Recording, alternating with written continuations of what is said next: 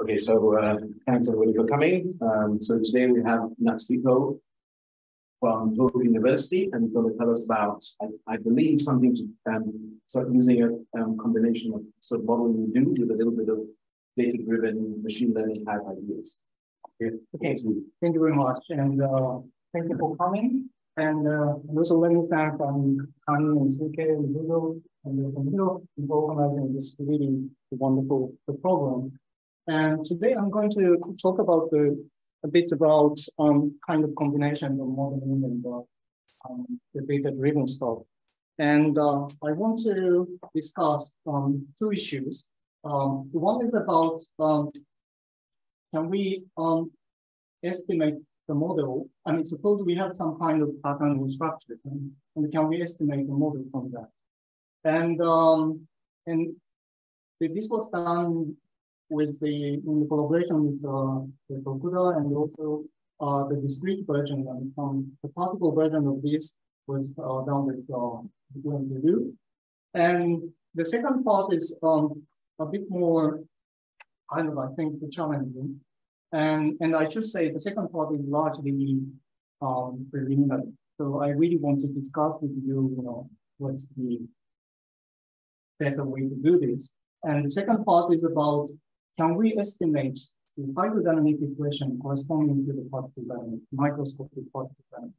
So starting from kind of let's say random equation, can we get some kind of partial differential equation? So this is, and I'm going to talk about, I will start from this part, and which is actually not really the active matter stuff, but still this part is probably the nice,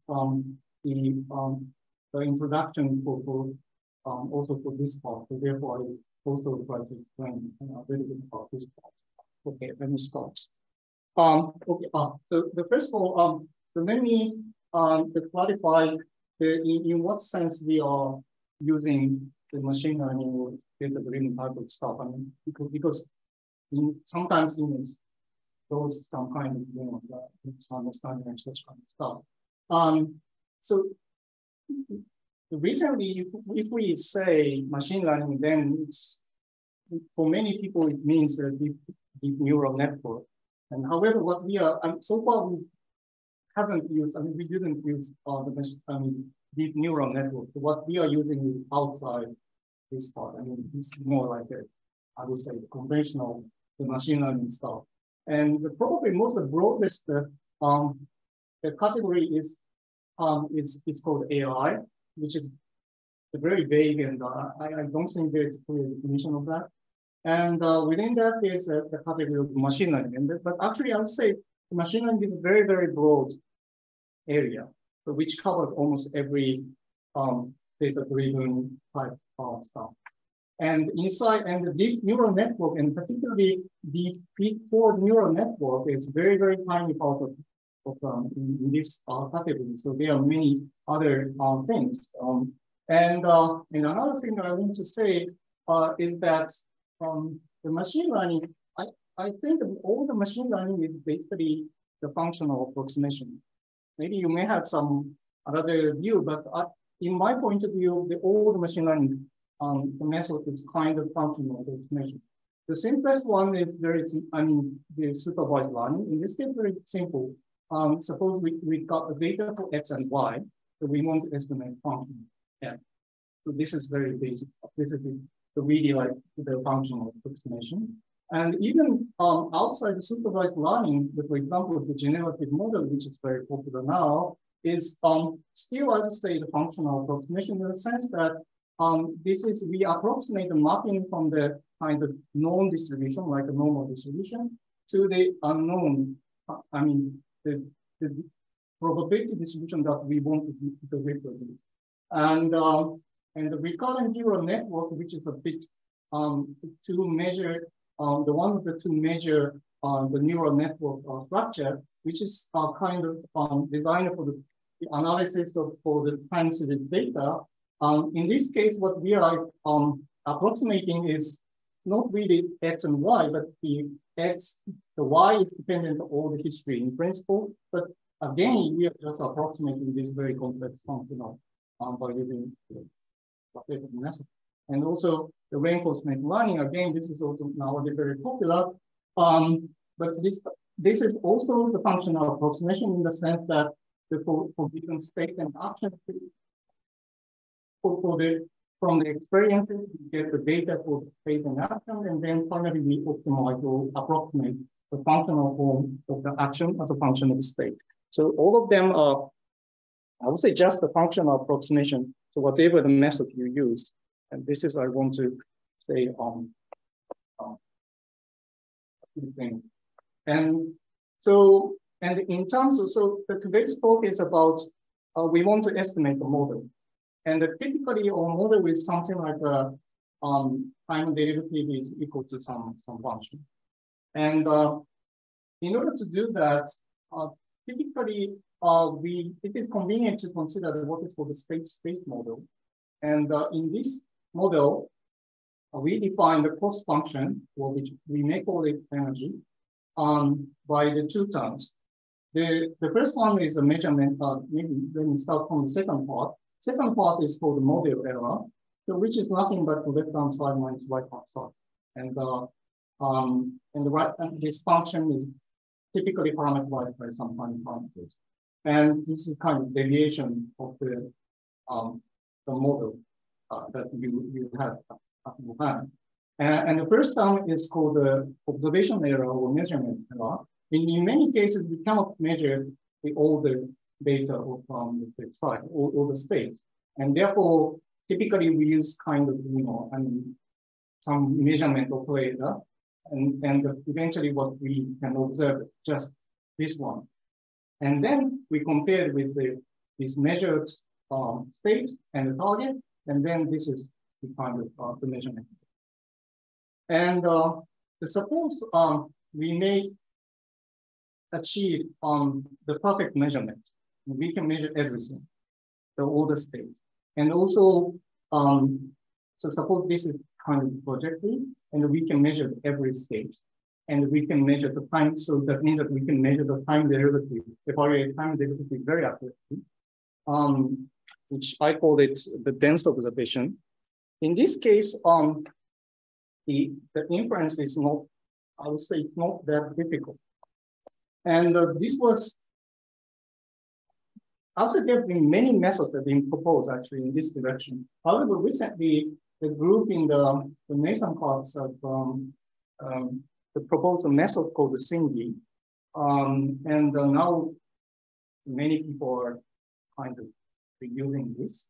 And I think that this is very simple, and therefore it's nice to explain this method. The idea is very simple. Suppose we want to estimate ODE, something like this, x dot is equal to some function. And for PD case, u of xt, time derivative of u is some kind of function. And what we do is first parameterize f. Basically, I mean, the simplest case is that we can just polynomial expansion. And all the coefficients are under parameter. PD case are a bit more complex, but the idea is the same.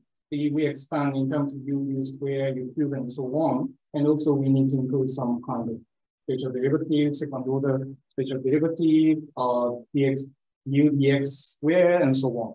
We include all the term and parameterized by theta. And then basically what we should do is we're comparing the left-hand side and right-hand side, and then estimate those theta. The idea is that in the matrix form, so suppose we have the data for the PD case, let's say, at the space point x and t, and we know the data of u. Suppose we've got the bunch of data, and again, so now we assume that we can evaluate the time derivative very accurately, so we can evaluate this left-hand side. And also we have those candidate terms, or we may call it the dictionary terms, and we can compute all those terms. And then let's see, parameter is here. So this is basically the linear regression. we can just take a pseudo inverse. The idea of this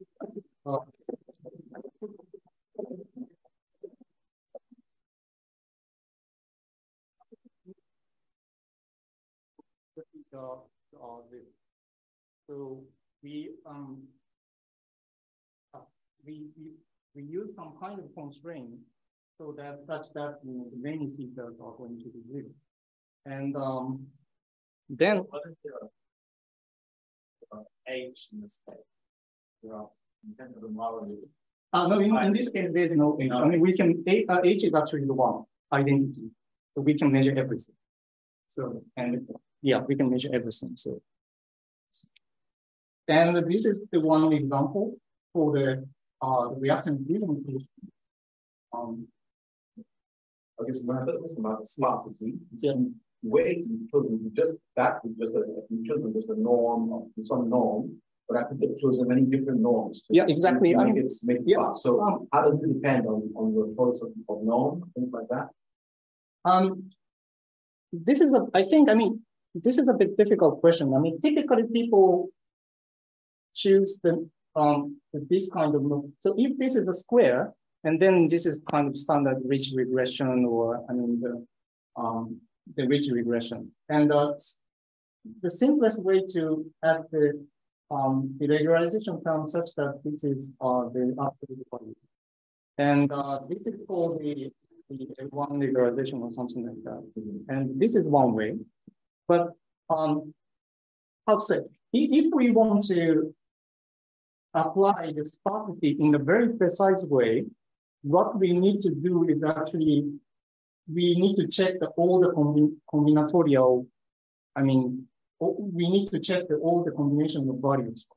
And whether, I mean, so this one is 0 or this one is 0 and those two are 0 and all the combinations. And this is called L0 regularization, which is instead of this, for the regularization, we use a penalty which is proportional to the number of finite terms. However, this is impractical if the combinatorial the computation doesn't. That's the reason why people invent this. I mean, there are many nice properties that we can easily compute. So that's this is a typical, I mean, choice that we are. Yeah. However, there are many choices that are really good. And so this is the example of the reaction diffusion equation. That I mean, the kind of the PD, and that reproduce. I mean, maybe I don't need to. Maybe is this moving? Maybe this is moving. Okay, so it doesn't work, but this is just file, the standard file. Great. And then using the data of U and B at actually we don't need to use every spatial point, but some spatial point, then we can come up with this kind of estimation. And the other terms are estimated because of the spot. So, and what? Okay, so everything much predicts you get everything except the second derivative terms. Are they? Thank you. Yes, yeah. You get something. Okay, right. Is that right? Yeah, this is what really gets. Yeah. But in this case, it's not so difficult because you can imagine that for this type of reaction diffusion equation, each point is actually oscillating. So therefore, if I just pick the one point, single point, I mean, I could reproduce this outcome. And then I just compute the neighbor. And I just compute, I just, if I know the data of the neighboring points, then I can, it's not really, I mean, it looks a bit complex, but no, not so. Yeah, the other noise, and actually the original, the method is very weak against the noise. However, people try to extend the method. For example, the method which is called the weak CMD, which is basically instead of using the strong form of the PD, something like this, but instead of using the weak form, meaning that integral form of this minus this multiply some test function and integrate over it. And in that space, we can do the same thing. And that is, stronger than against the noise, right? Because basically you average over the space. Really. That's one way. And they apply several equations, and then they claim that this is very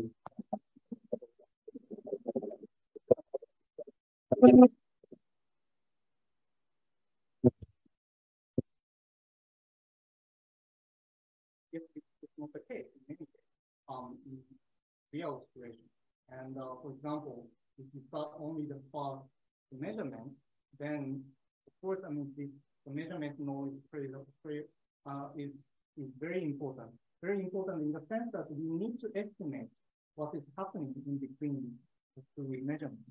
And then the number of the dimension of parameters can be easily, I mean, the going to be defined very large, and that kind of message that is getting really, really difficult. And also the question I raised at the beginning was a bit different from even from this situation, because what we wanted to do is, suppose we have this kind of pattern, and can we estimate the model? So our data is just here, so just this point. And this is, I think, I mean, this is very typical situation in this, I mean, let's take the soft materials and so on. I mean, suppose, I mean, experimentalists get measurement and they get some kind of interesting pattern. And they ask me, would you reproduce this kind of pattern using some theoretical model? This is very typical, the demand, like I understand. And in terms of the state space model, this is quite impossible because our information is just there. And that meaning that we need a very strong regularization to do this kind of task. And what we did is use some kind of the Bayesian framework. And let me remind you that the Bayes theorem tells you that the posterior distribution is equal to likelihood times Bayer distribution divided by some normalization factor. And what we are interested in is the posterior distribution, which is the probability of the parameter, given the model, some noise level, and also the given data. And in order to compute this, we need some kind of model of your, we need some kind of model, which is the likelihood, which set likelihood. And also we have to assume what distribution of your parameter. For example, parameter is uniform within some range, or the parameter should be Gaussian distribution or something, that kind of thing. And again, this is kind of model. And if I integrate this this part over the parameter, then we've got this part. And actually, this normalization factor, so by computing, we can select the model, because the model is here. And by computing this part and this part, we can estimate the parameter and select the model.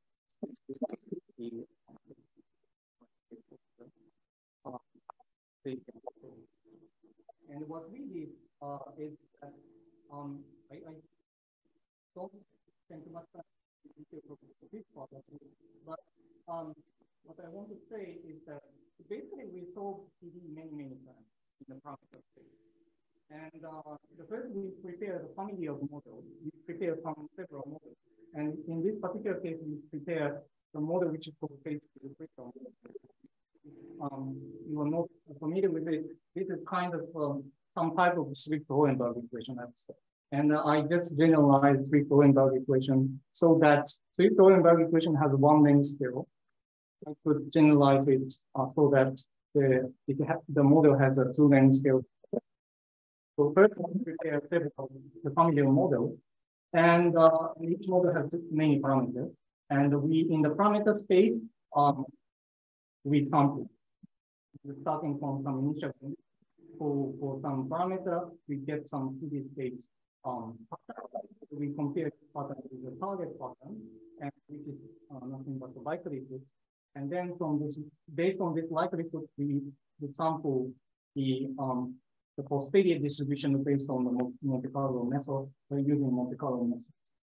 And yeah, so basically, I mean, we compute PD many times and compare with the target and the estimate the beta out. But I should say one important thing, but because in this type of pattern forming system or some self-assembly or some structure formation program, if we start from some random distribution and fix the parameter, and then we have a bunch of the different pattern in the sense that up to the rotation and the translation. And therefore we want to, so in terms of image, so those are different, right? If I compare those two patterns by pixel wise, then they are different. However, we may always call them the same pattern. So therefore we need to identify them. So that's the reason why we define some kind of order parameter, so that this has a twofold symmetry. And for example, in the case of the pattern that I have shown here, actually this is where the crystal, and it has a square-fold symmetry, and therefore I define the order parameter so that in the Fourier space I compute what kind of symmetry the Fourier space has, and then I define the order parameter, and I define the distance between the pattern that we get and the target pattern in this space. So that's what. And then we get this is just what I just want to say that of course it is kind of successful and for some cases, and so this is the Tohoku crystal in 2D, and this is the double gyro structure, which was kind of very popular maybe 20 years ago. In soft matter community, maybe nowadays probably not so much. But also I could estimate this kind of structure, which is called the Frank A15 structure. This is actually the approximant of the three-dimensional crystal. And I didn't know this structure at all before doing this study, but still starting from this structure, I can estimate a model that can reproduce this type of structure. Okay. So yeah, so this is the first part, and is there a question? Okay. Yeah, I guess I got a question. So how sensitive is this approach to the sparsity of the collecting the data? What the resolution? Which the resolution of your structure? Yeah, you've got some image, and you're sampling the image with some resolution. So for the Cindy, the original Cindy is very sensitive, I should say, because it's been computed in the text-wise way. Our approach is not so sensitive because basically I integrate over it. So this means that I go to the Fourier space, and I'll multiply some cosine, the cosine theta or cosine L theta in order to extract the L-fold symmetry. And because I integrate over the whole space, and therefore, even if I add a noise or if I have some kind of missing point, still I can compute this kind of quantity, and it works. So of course, it's the let's say, I forgot the number, but I can.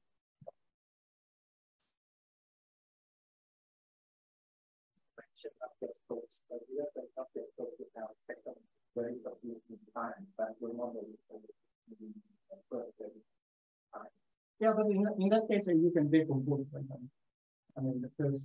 the two. So that means that you have a kind of hidden variable. So therefore, the original Cindy doesn't work for that kind of situation.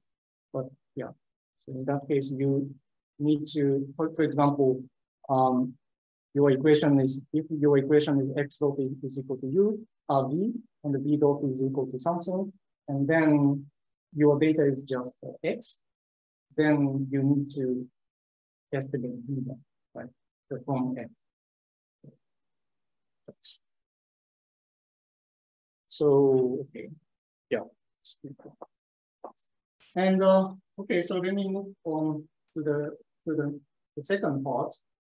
So as I mentioned, the goal is to estimate. So here is the data of many particles moving around, and here is kind of the coarse-grained density data, and can we estimate the equation, the governing equation for that one? And I should say the recently the few groups are starting this kind of thing, and the one is the Young Dangdale and using my top MIT. And recently he published a paper, and also there's another group working on this kind of thing. I think that the biggest problem is that there's no ground truth. I mean, there's no answer to this question.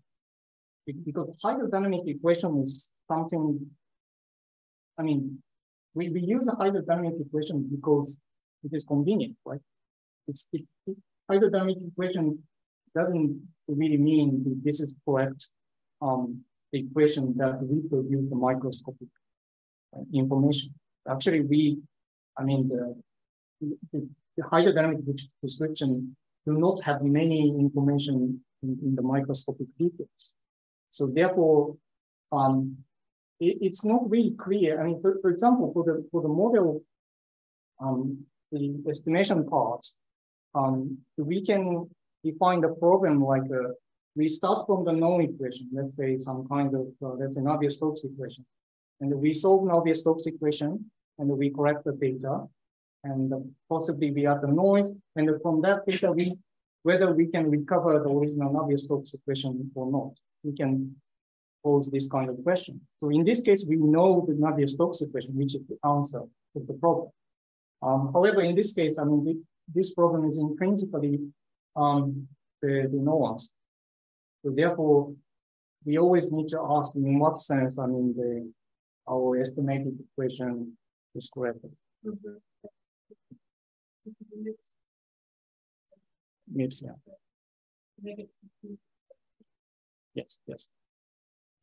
And so this is, I think, the biggest difficulty in this type of problem. And also, another difficulty is that which I do not really discuss in this talk, but the another difficulty is that typically for this kind of the model estimation problem, there are two issues. One is how to choose your dynamical variable, I mean your coordinate or basis. And this is first issue. And the second issue is how to approximate your governing equation. So, and in the first part, I discussed about the second part. And this third issue is also very, very important. So, however, in this talk, I'm a bit focusing on the macroscopic variable is relatively clear, and I don't touch this kind of issue, but this issue is very, very difficult, particularly when we consider basically polymer systems, such kind of stuff. We don't know clearly what kind of macroscopic variable we should do. And of course, I mean, in those studies, I mean, they frame that for some cases, this method is successful and so on. But my personal goal is to rather, by considering this kind of problem, I mean, I want to get some kind of intuition, insight into what kind of, higher, I mean, by tuning the kind of the machine learning methods, we want to understand what kind of hierarchical structure inside this kind of the program. I mean, so rather than I would say, of course, it is better to have a kind of successful example, but I'm rather interested in, when it fails, and when it gives the reasonable result and so on. And by comparing the failure we may get some kind of insight into the what kind of unknown the physical issues inside this kind of problem that I wanted to discuss actually. So I picked two examples, and hopefully everybody knows and I will not explain. But the first one is Bichek model, and the second one is mix. And I choose those two because we know the microscopic model, and we know the macroscopic model relatively. And for the Bichek model, this global alignment appears, and there's a corner 2 model, and there's several efforts using the nonlinear focal Planck or Boltzmann or whatever, deriving the corner 2 type equation from the Bichek model. And for mix, so using the active Brownian particle, we can get the mix. And again, there's some, I think in this case, there's still, I believe this is still controversial. In the sense that the mechanism is a kind of the negative diffusion, and which we may describe by Cohen-Hilliard equation. But however, there's a question whether the Cohen-Hilliard equation is equilibrium the model, whether Cohen-Hilliard equation is really correct to describe mix or not. And I think the minor phase and U and the active model B or B plus will include additional non-gradient term and such as this and that. And I don't think we can estimate this term because this term modifies the phase diagram a little bit and the shape of phase diagram, and therefore from the data I don't think this kind of movement this term cannot be estimated, but this term changes the qualitative behavior of the system, like the suppression of macrophage separation or kind of appearing the bubbles and so on. I think depending on the so maybe depending on the level of coarse-graining or depending on the scale, maybe two models could be different.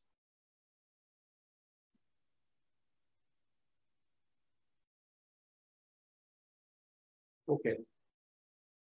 And what we are doing now is very, very simple. So we solve this particle dynamics, and we've got the data of the particle dynamics.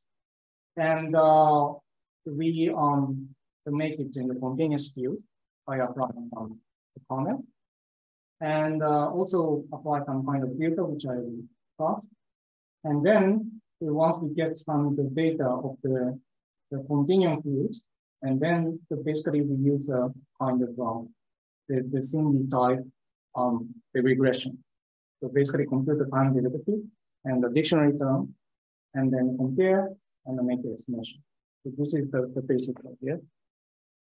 And of course, that this just the numeric thing doesn't work, and therefore we are kind of struggling with how to improve that. So the first step is to apply the kernel, and which is typically the Gaussian kernel. But so far we choose this sigma to be a very small. So, almost the particle length scale. So therefore, this is not really the coarse-graining. We just make the data into the continuum. And then we apply some kind of filtering. The filtering means that we just pick the range of wavelength. And we, apply Fourier transform and the filter and come back to the original space. And then, this is the original data, and then we just cut the high wave number to part, and then we got this. And we apply this for every dictionary terms. So that means that every dictionary terms have the information only inside this wave numbers. So this is what we are green now. And another thing, I mean, a bit the different from the original one is that we have a parameter, right? I mean, particularly in our program, I mean, there's a very clear parameter.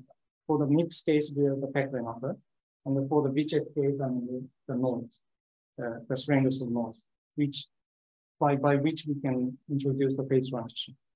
So therefore, we correct the data for the different Peckley. So meaning that, so this block is,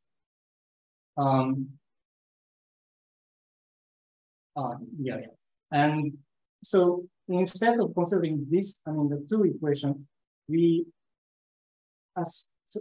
assume that kind of, you know, this parameter is also kind of dynamical variable, so that we can include this term into the dictionary terms.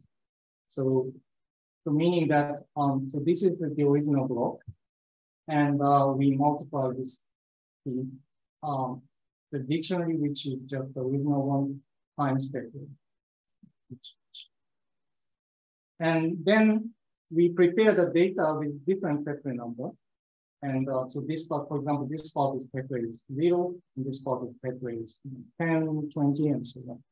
And then we prepare the one big, very big, the matrix here, and then compute this one.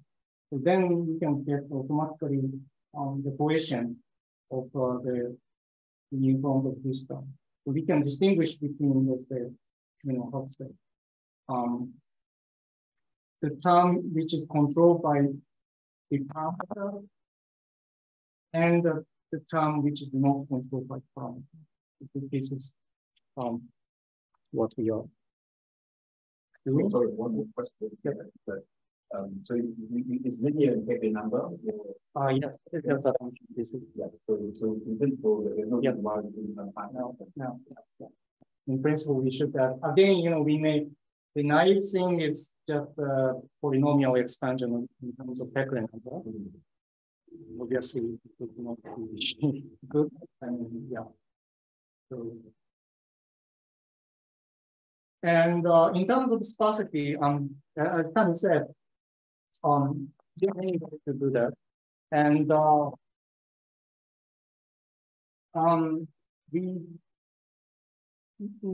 don't use so there are many ways to increment the sparsity. So now what we are doing is so first we define the dictionary terms. For example, for the equation for density, I mean, to just this kind of dictionary term, maybe this is just, I mean, the up to cubic order or some kind of special derivative. So first we prepare for, and also for the priority density, and then we eliminate term one by one and have a look at the error. And then the sudden error jump goes up. And then we take this number of terms. So meaning that we assume this is the optimal point. So so this is a bit out of the method, but still kind of it works, I think. Yeah.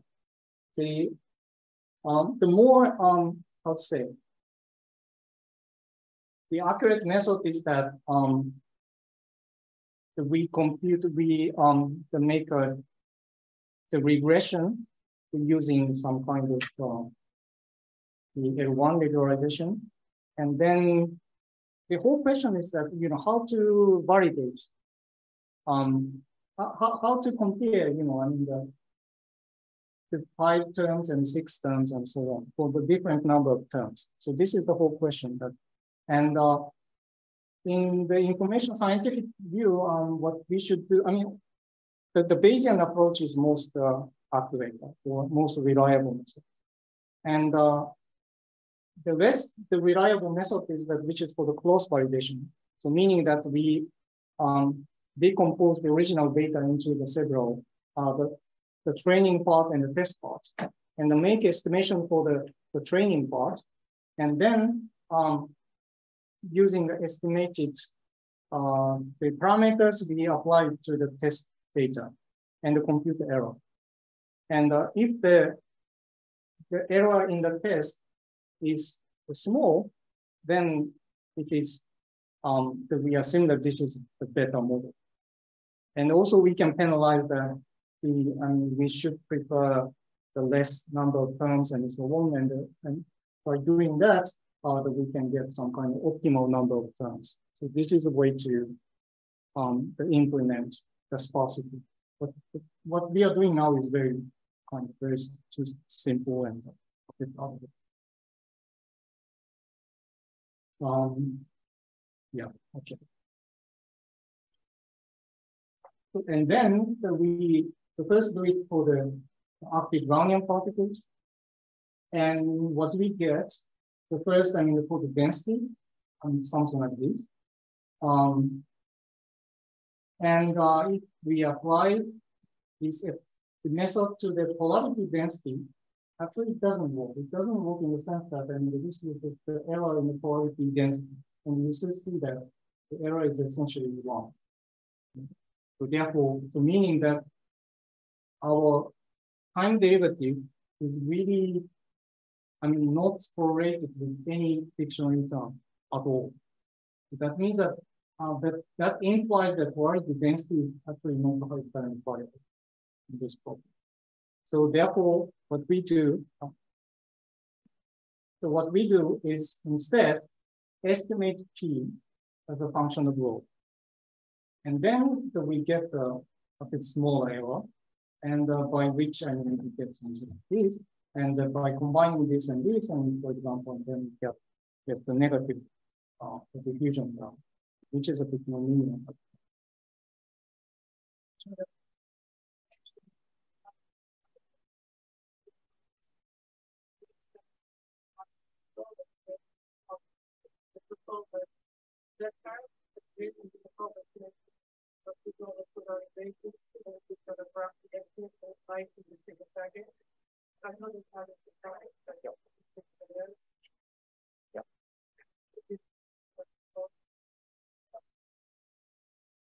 But of course, we didn't, put any prior knowledge on that kind of thing, right?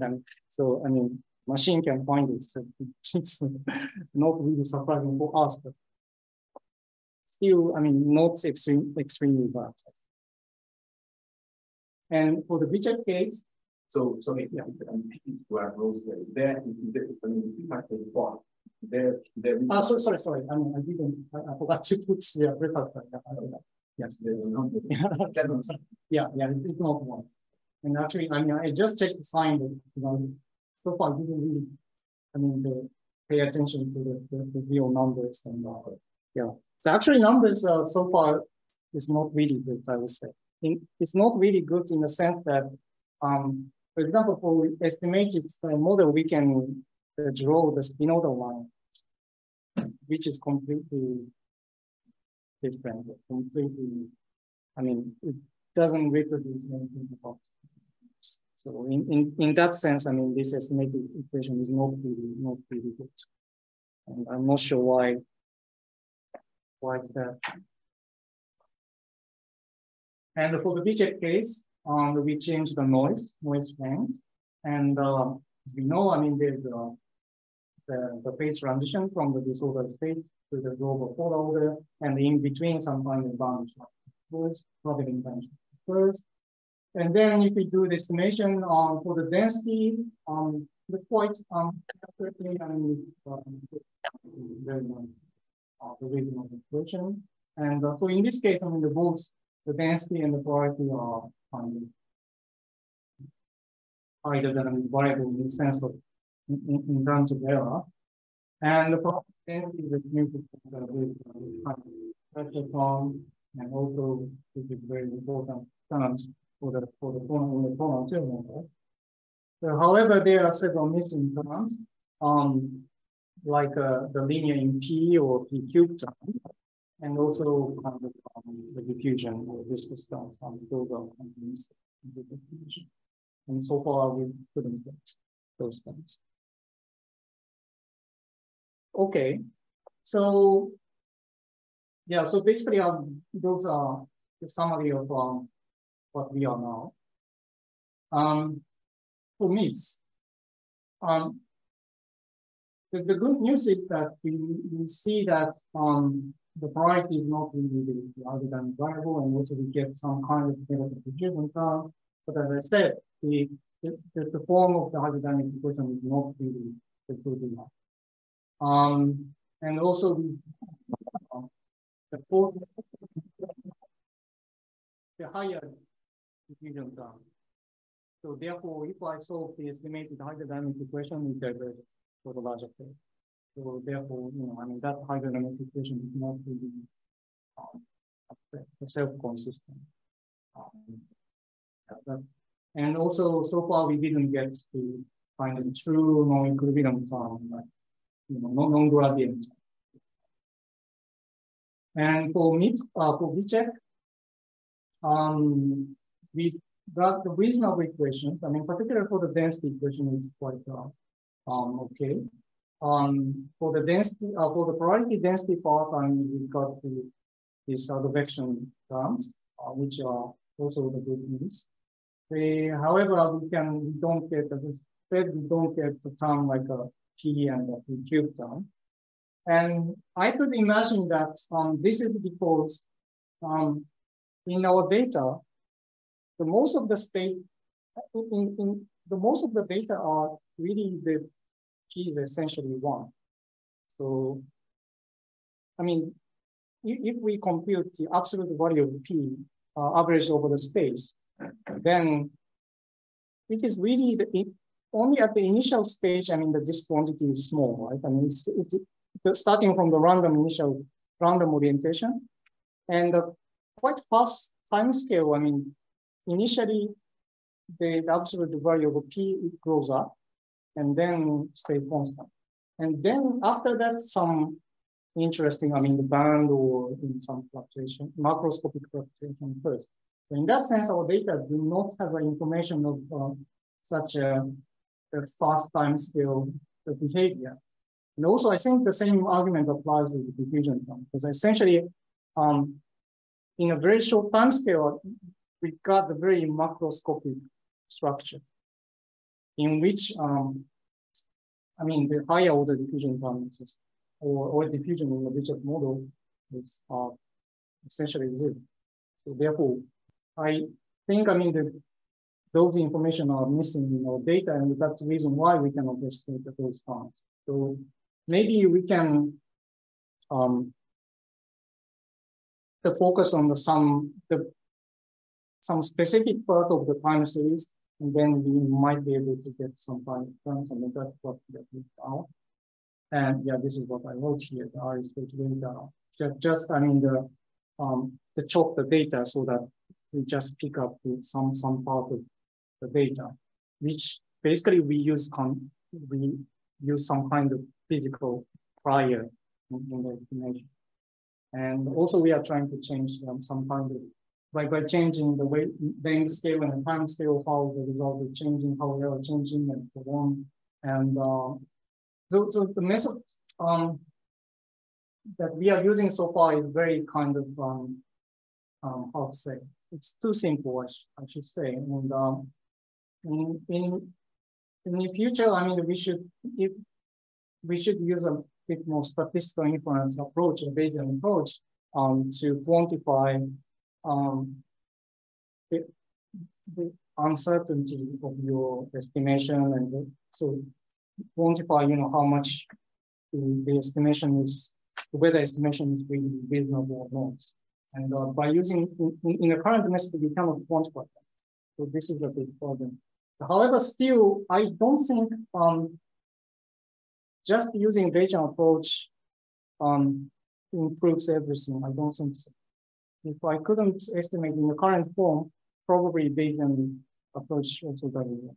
So maybe we need some kind of physical knowledge into the system to get the nicer estimation. Okay. Yeah, so that's it. Thank you.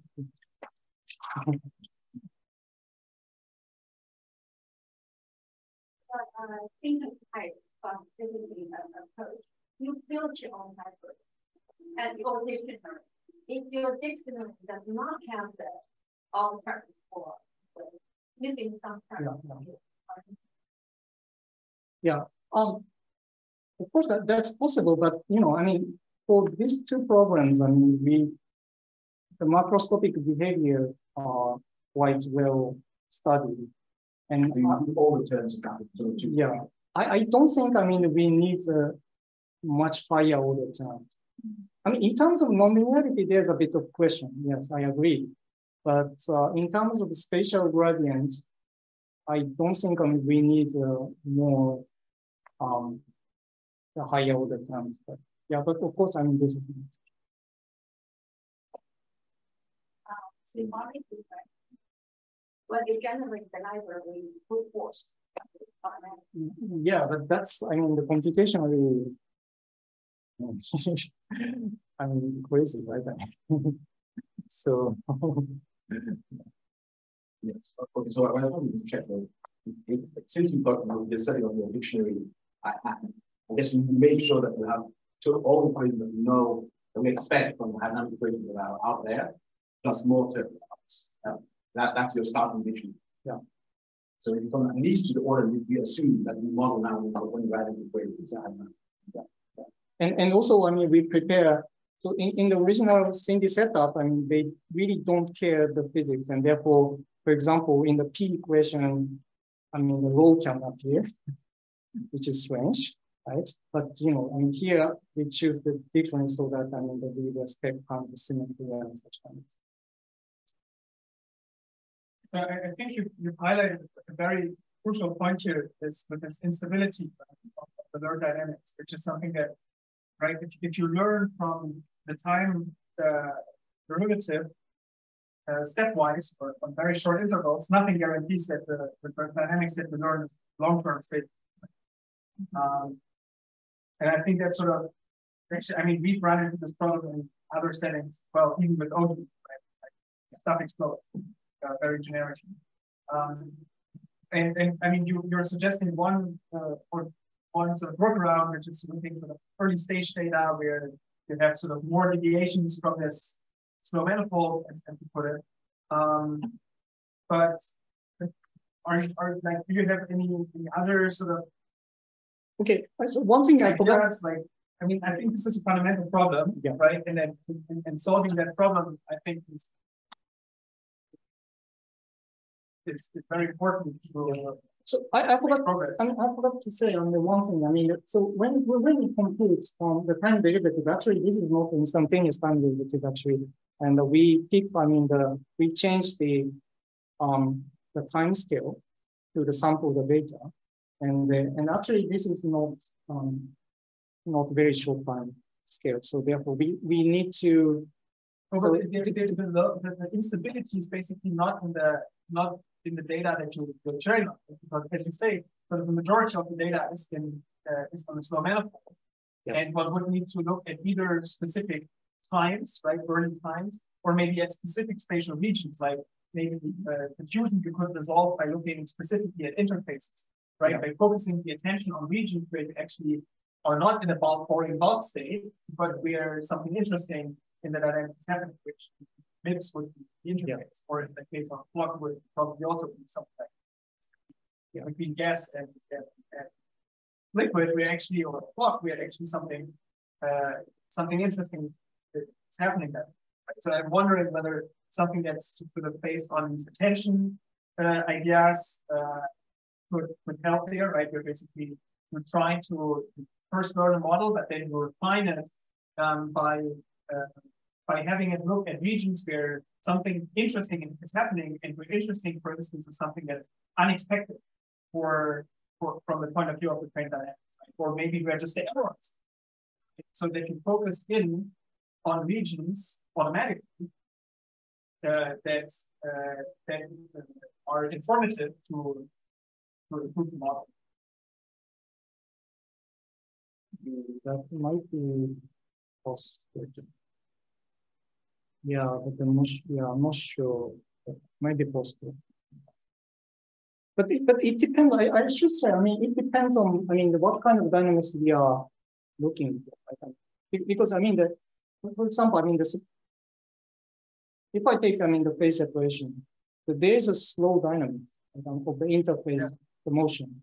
And it might be, I mean, so this kind of, even if I use the data on the slow manifold, we may be able to get this kind of information. We may be able to reproduce this kind of value. I mean, what's missing from the learned equations is the dynamics, the class dynamics that brings you into the slow manifold.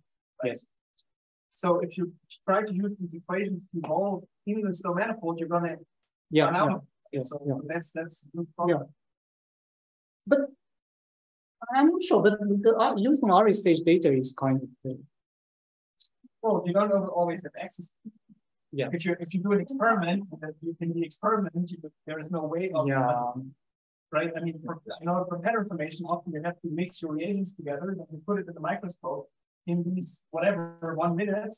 But most of the early stage has already happened, right? And then you're sitting there and you're already seeing the output. It's got some like early transients can be better, but yeah, but then we can disturb the system. Well, and we can also improve the kind of external field in the this kind of inference method. So that's the one way to do that. So to keep disturbing the system so that the data can go back and forth between the slow manifold and coarse manifold.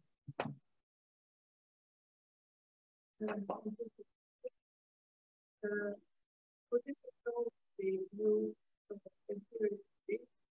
locate the boundary of what type of triangle, what's the movement of yeah. For example, the fact that the music director can get it right. This is telling us either we constrain too much, it's not having a skill at all, or it wouldn't make sense. Yeah, this is a very difficult question. I mean, for sure, we do not have a quantitative, criteria for that kind of thing. And also, this must be associated with the choice of the hydrodynamic variable, which is, we just use the density and the polarity density because those are very reasonable candidate of hydrodynamic variables. So,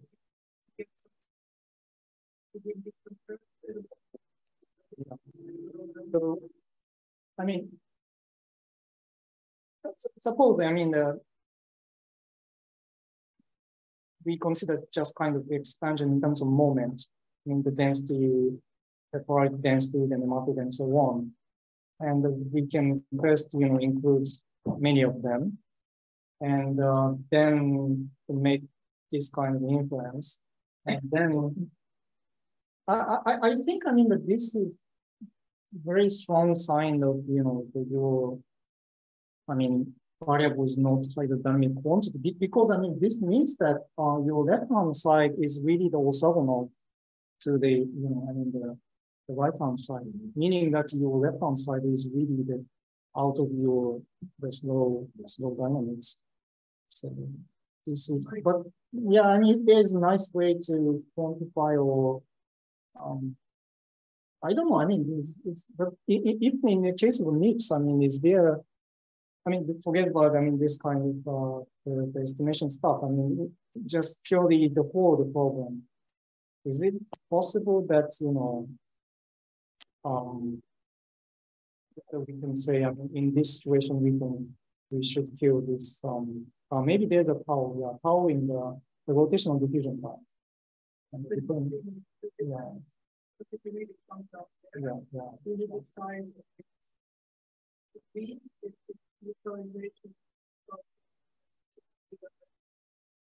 Yes. Yeah. Yeah, that would be, yes. So you start getting choices.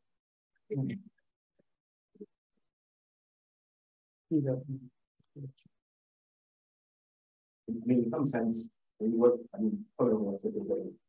seems that maybe these things can tell you something qualitative.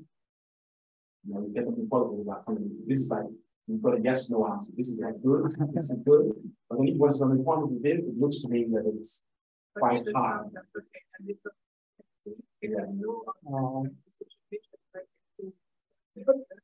I think, I mean, in that case, I mean, we should use the really the Bayesian approach, I mean, because then it tells you what is the probability that the P is the hydrodynamic equation or not, something like that. So in this type of approach, you know, this is really the yes and no. But if we use the Bayesian approach, then it's more continuous. I mean, this probability. I mean, because the other thing I see from this is that in some sense, your parameters are probabilistic, understand? So it means that, you know, writing down a dynamic equation, in some sense, what you think that your parameters, they have some average value and their fluctuations. Each of your constants in your equation has an average bit and has a fluctuating bit, and you need to worry about what that fluctuation bit is and quantify it somehow. And somehow that might give us a criterion sign.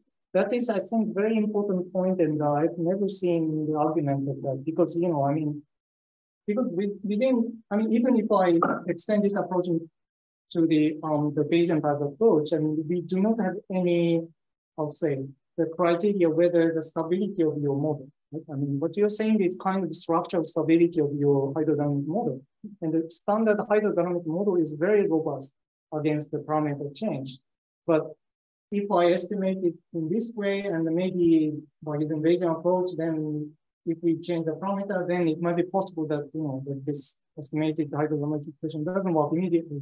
So there must be some kind of physical prior which guarantee that your hydrodynamic equation is structurally stable. And I don't know how to do that, but I mean, this is a very interesting direction. Yeah, I don't know how to do that. Maybe each time compute some spectral property and then lots of data. Yeah, You need a huge amount of data. Yeah, huge amount of data and also kind of post process. Comprehensive, exploring the whole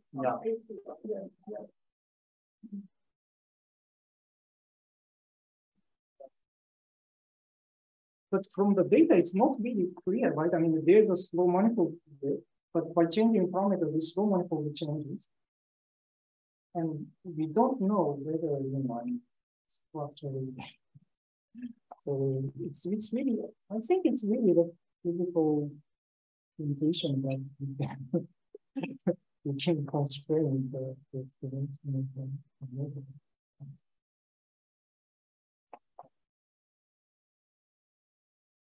Any more questions? Well, in that case, let's finish. Thank you.